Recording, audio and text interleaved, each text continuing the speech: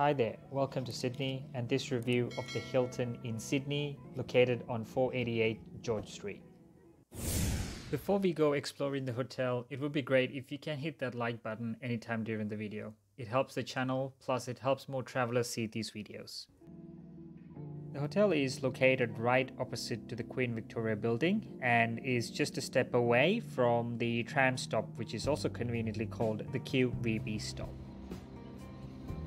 I stayed at the Hilton one night. I checked in on the 25th of April 2021 and checked out the next day. During my stay, I traveled around Sydney and I saw that things are getting back to normal around the city. Trains and trams were almost full and people were out and about in the city.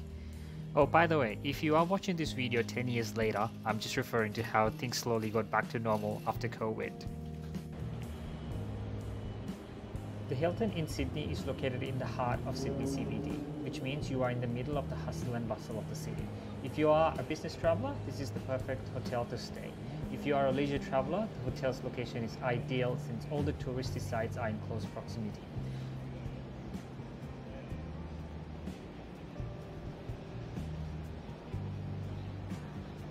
Since it's next to the tram line, getting to places like Circular Quay, Town Hall, Chinatown and beyond is super easy.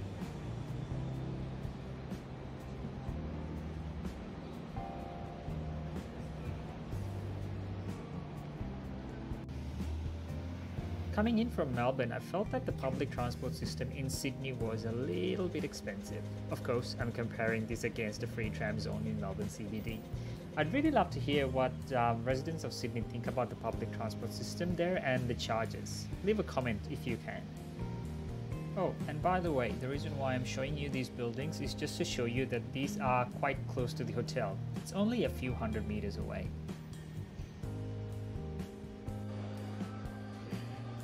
And now let's take a look at the hotel. The Hilton Sydney features a massive high-ceiling lobby area. It's quite popular for functions and business events. Of course, with COVID, there might be a drop in hotel events as well. There is a lot of seating options and also a cafe. I traveled to the Hilton on the 25th of April in 2021 and the hotel had put in several processes to stay COVID safe. Some of the entrances to the hotel was completely closed off. The rotating door entrance from George Street was split into two entries, an exit and an entry.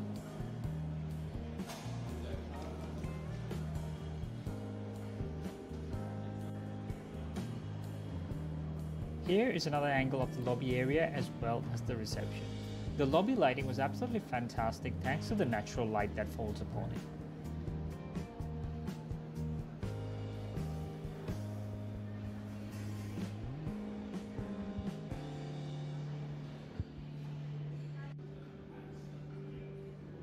With COVID restrictions, it's compulsory for visitors to the hotel to check in, but this doesn't apply to hotel guests. By the way, if you're traveling to New South Wales, to Sydney or to the Hilton anytime soon, please remember to download the New South Wales Services app. The QR codes in all cafes, restaurants and other venues will only scan through the app, so it is compulsory to have this. For this stay, I booked the Hilton King guest room. However, the team in Hilton Sydney had upgraded me to a King Deluxe Room, which was on the 38th floor.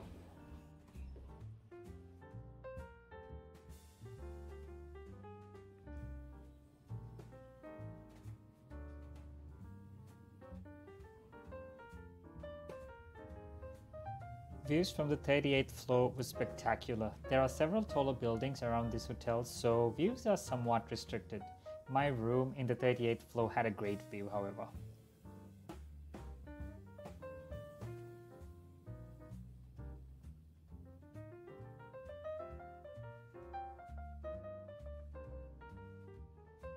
Before we take a tour in the room, let me use this opportunity to request some feedback from you in the form of a like or a comment. This helps these videos get traction and more people get to see the content. Also, it tells me if you enjoy these videos. I plan to cover more hotel properties in Australia and also cover more Hilton properties across Australia and worldwide, so your feedback is very valuable to me. Alright, let's check the room out.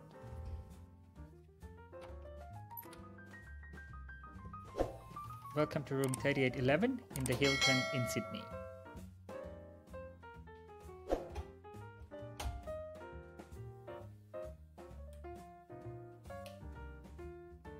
The room was good size and looked new, and the reason for that was that the hotel had undergone a $25 million refurbishment. Refurbishments include new carpets, curtains, tapware, as well as new recliners. The room also features upgraded bedside lamps and also a 55-inch TV. The rooms also include a custom table instead of the regular work desks. This was part of the refurbishment process as well. An article I read from the executivetraveler.com mentioned that 547 rooms as well as 40 suites has now been redesigned and refurbished. I'll leave the link to the article below. The hotel has apparently also introduced two room types: corner rooms which provide an extra window for taking in the views, as well as family rooms whereby two guest rooms can be interconnected. This room I'm staying in appears to be one of those family rooms.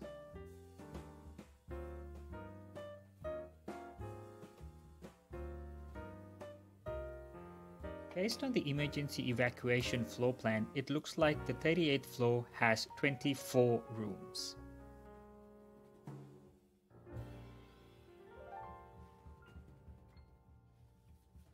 Standard tea and coffee facilities were included in the room. There was a kettle, some mugs, as well as some drinking glasses.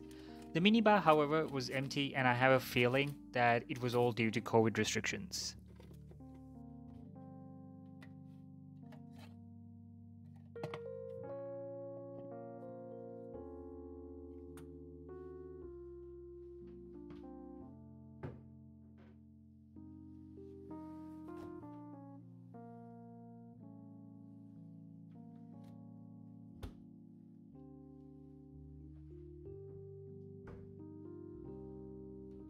There was also a hairdryer, an ironing table, two robes, and two bathroom slippers included in the room.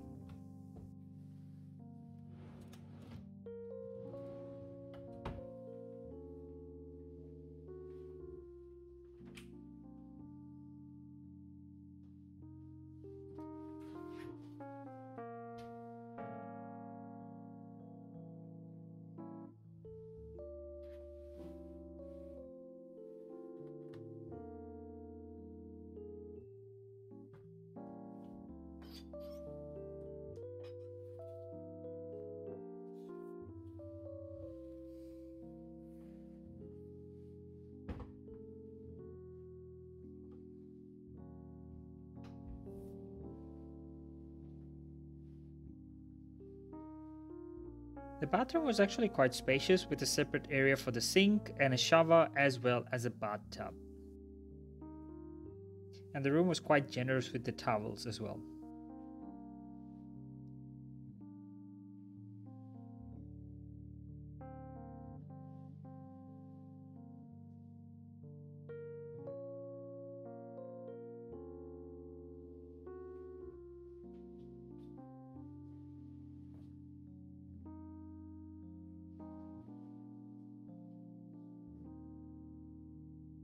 The bathroom was quite modern and up to date with plenty of good lighting. However, I wasn't a fan of the sliding glass door. Personal opinion, my preference would have been to have a door that opens and closes rather than one that slides. There were a number of times I actually ran into these sliding doors.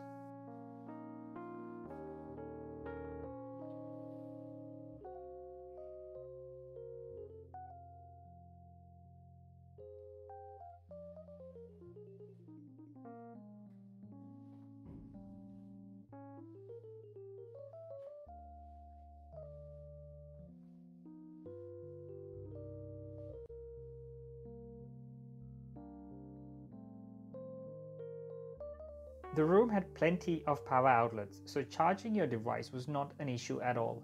The room also included a universal power adapter which came in handy.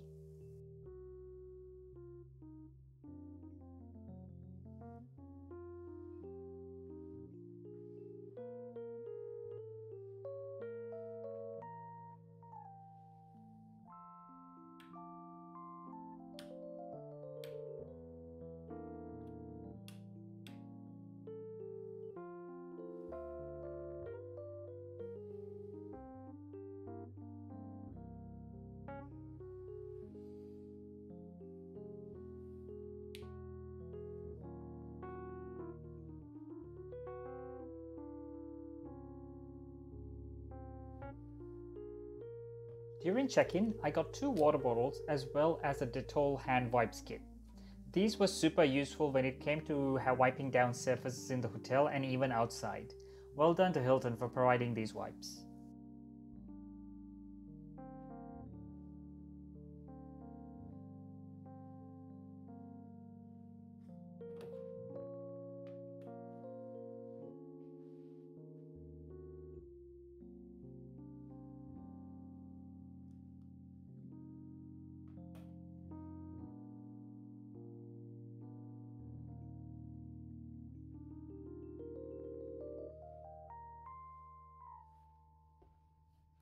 In terms of the view, the room I was staying in had great views despite some limitations.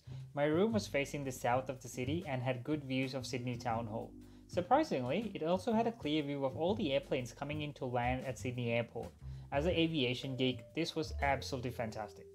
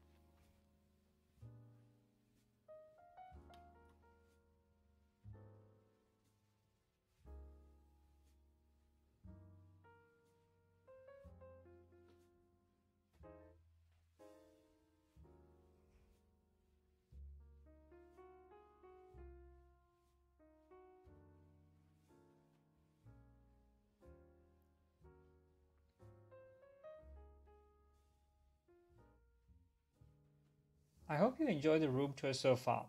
Hilton serves evening pre-dinner snacks and drinks between 5 and 7 p.m. for Gold and Diamond members as well as guests who are in the executive floors. During my stay, the executive lounge in the hotel was closed, so all the snacks and drinks were served in the hotel restaurant, the Glass Brasserie. So let's go down and check that out.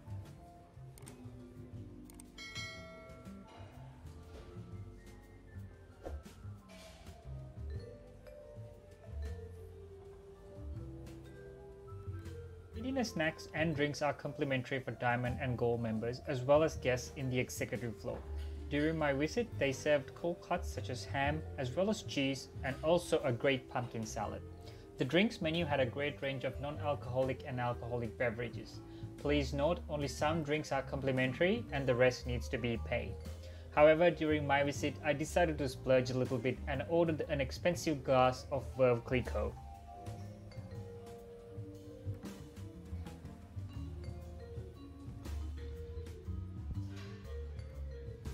Oh, I forgot to mention before, they were actually serving hot foods as well. This included prawn dumplings and I decided to go tartare with the prawn dumplings.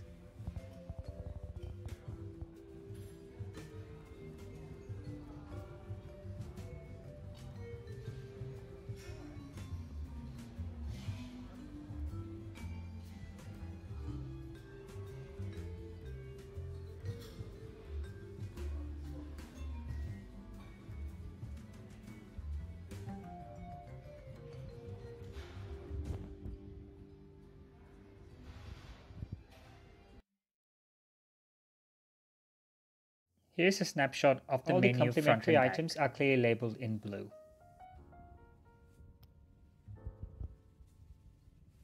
After pre-dinner snacks, I decided to come back to the room for a little while to get some rest. The sunset views from the room were spectacular. After about an hour in the room, I went out for dinner to the nearby Chinatown, which is only about 20 minutes of a walk from the hotel or a 5-minute tram ride.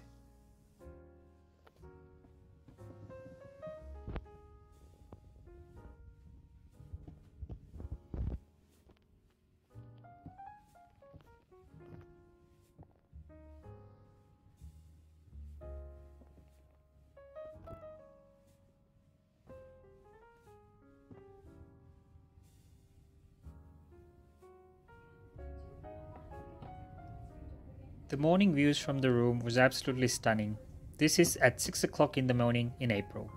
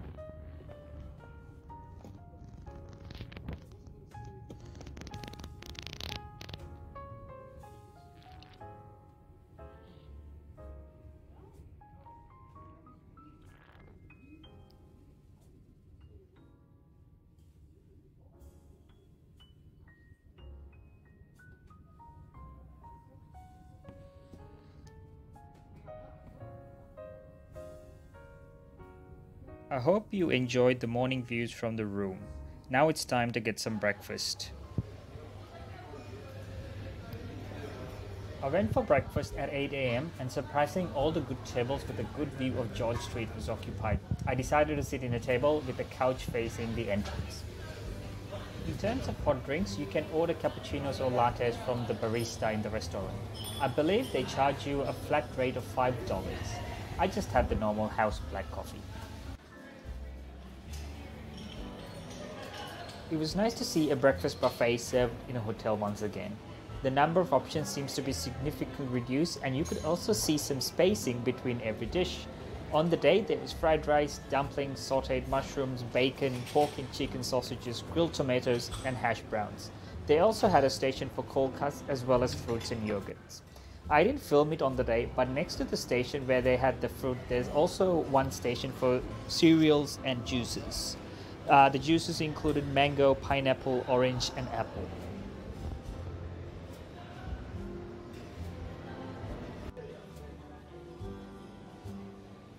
In a separate side of the restaurant, there was a station for breads and pastries. There was a variety of jams as well as pastries such as croissants and danishes. There were donuts as well as mini muffins. Overall, the buffet, even though small, had a good variety of options. I would love to come back once again and see the full potential of this buffet once things with COVID settles down.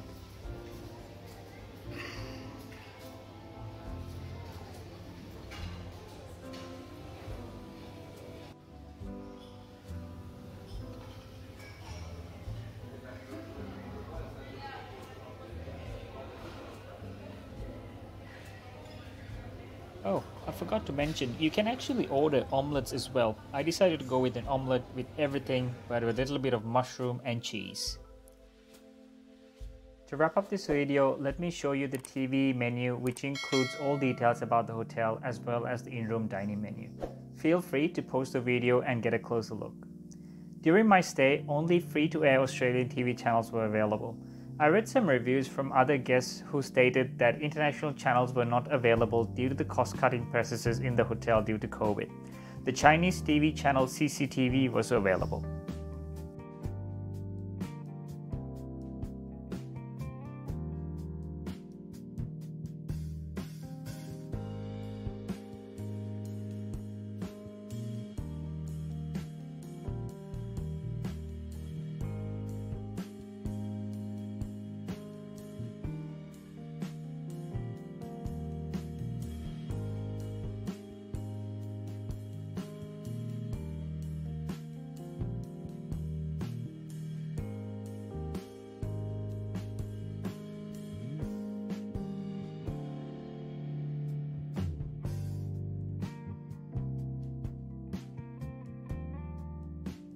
And for some feedback about the hotel, I could hear people in the walkway. I could almost make out what they were saying.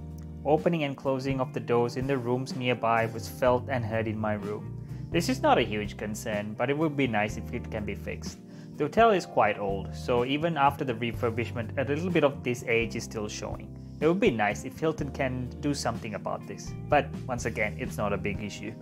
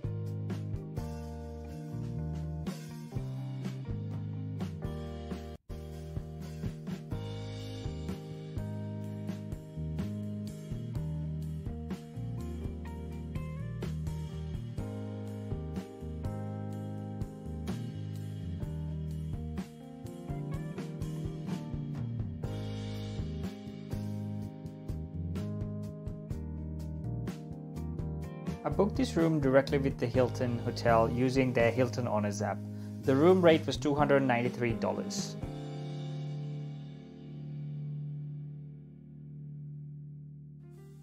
The upgrade in terms of dollars was roughly $14. The difference can be seen in the Hilton Honors room rates comparison between the King Guest and the King Superior.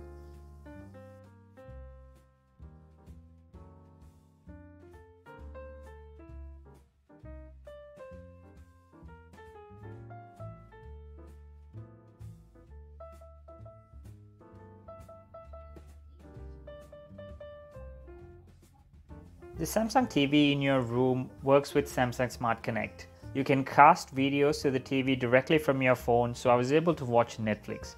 I was glad I could do that because I'm not a fan of watching regular TV with all the ads.